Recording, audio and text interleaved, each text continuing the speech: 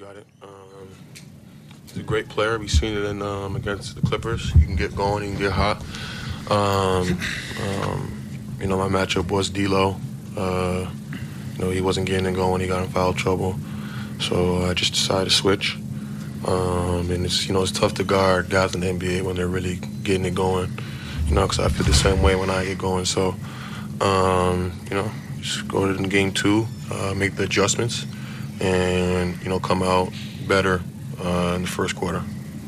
Yeah. The first quarter, why did they get off on such a hot start on the first quarter? Were they just hitting all the open shots, or were you guys doing something deficient defensively? From what I saw, they were just playing well, really. They were just hitting shots. I feel like we just came out kind of slow. We weren't really playing our style of basketball until, pretty much in the second quarter.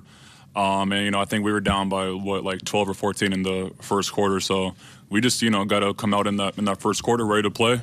And I think that we're going to be fine from here on out.